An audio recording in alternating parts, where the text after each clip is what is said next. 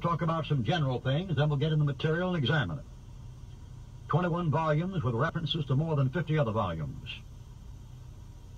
First of all, I want to talk to you about the similarities between the good angels in the Bible, the angel of the Lord, not the fallen angels. The Bible always gives two kinds. I mean, the fellow who wrote the book called Gods and Devils from Outer Space had a more scriptural approach than the other 20 volumes. But the good angels, or God's angels in the Bible, do have 5 things in common with the occupants of the flying saucers and cigar-shaped objects that people have professed to have seen. Number 1, the angels in the Bible, the angels of the Lord and the angel of the Lord, number 1, professes to have higher knowledge than man. Number 2, they profess to have endless life as created spirits. Number 3, they give messages. Number 4, they promote peace or give announcements of judgment. And number 5, they are connected at times with fire, clouds, flying, landing, and ascending. However, there are some outstanding dissimilarities which you will not stand to be listed. After all, when you begin to list things that are different, you must be put against the firing, before the firing squad, because the entire movement of modern education and science is to eliminate differences. The entire movement of modern science and education is what we call in the nut house insanity. And this comes from assuming that, number 1, wars come from differences. If you can eliminate differences, you can eliminate war.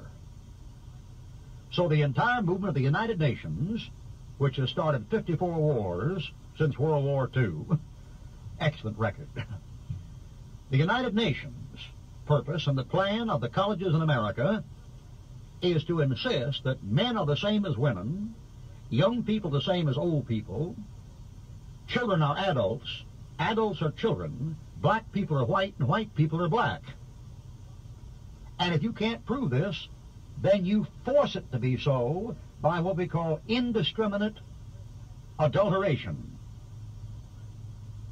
or the more acceptable term used by the Associated Press, integration. See how it's done? It's done by the positive approach. You never deceive a man with a negative approach. You deceive him with a positive approach. You tell him, this isn't race mixing, it's integration. See? That's how you do it. You don't say, this is the destruction of womanhood. You say, this is women's liberation. You see how it's done? When you get ready to put Cuba under a fascist dictator who's a Roman Catholic, you don't say that it's a fascist dictator. You say that he liberated Cuba. You see how it's done? When you want to take the colored man and bury him in the ghetto in Philadelphia and Cleveland and Detroit and expose him to the drug culture and poverty and rats and disease and brutal assault, mugging, rape, torture, killing, and death, you call it the Emancipation Proclamation. You see how it's done? Well, it's never been done any differently, friend. You're just late waking up. I'm going to list now the dissimilarities between the angels of God, the angel of the Lord, and what these people are contacting from outer space. That is, I'm going to show you the difference so as to create friction. I'm going to show you the difference so as to split your group. You see? That is, I'm going to do what the Word of God does. Draw a clear, straight line between truth and falsehood. And men who do that have been known to be kidnapped, Jeremiah, thrown in jail, Micaiah,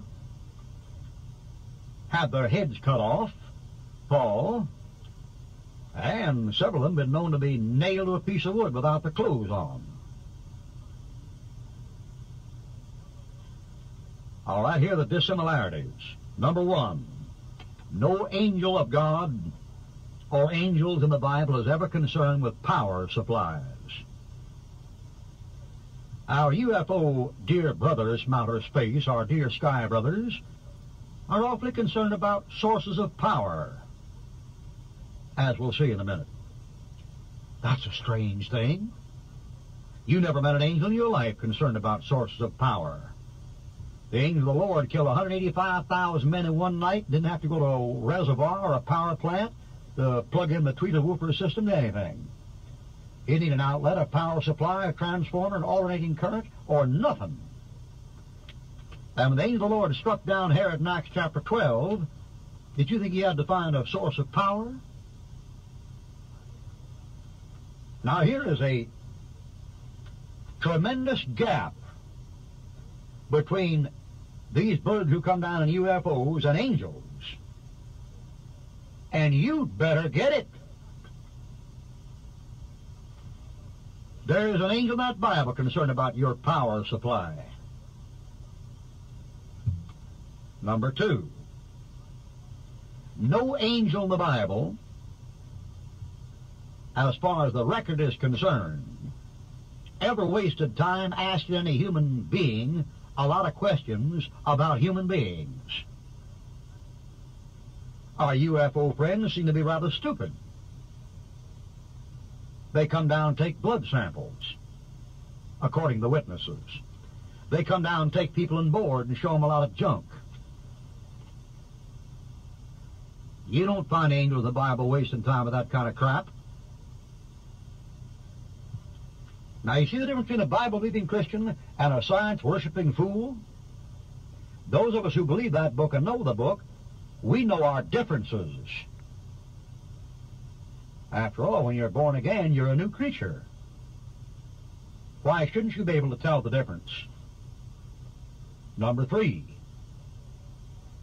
no angel in the Bible ever said anything or did anything that contradicted any verse in the Bible. Our UFO friends seem to be kind of anti-biblical, talking about we're coming down to help you. Why, you don't read anything in that Bible about before the second advent of Jesus Christ, angels coming down to help folks find a way to peace. What you talking about, baby? The 3 biggest wars on this earth are in the future.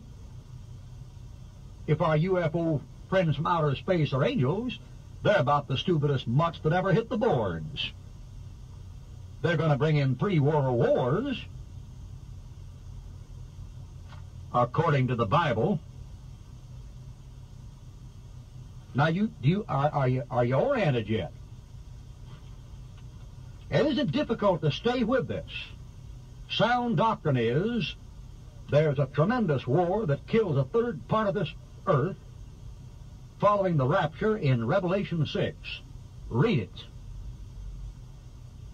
There is a second world war that cleans out the Gentile powers at the advent of Christ in Revelation 19. Read it. There's a third world war of Gog and Magog at the end of the millennium in Revelation 20. Read it. You can read. What are you waiting for some jackrabbit to show up from Venus and Mars for when God put the thing right in your lap on a dime store counter? Now, if our UFO brothers from outer space, the Serpent Sky people, as we'll see from the evidence, are such hot shots at helping us out, how come they make the biggest bamboozle any bunch of people ever made? According to the Word of God, they're getting us ready for 3 world wars. Pretty rotten intelligence, wouldn't you say? Now, you see the difference? Some of you saved people listening to this tape are just about ready to chew your arm off. You're so mad. And the reason why is you don't have the sense that God gave to a brass monkey. You don't really believe that book.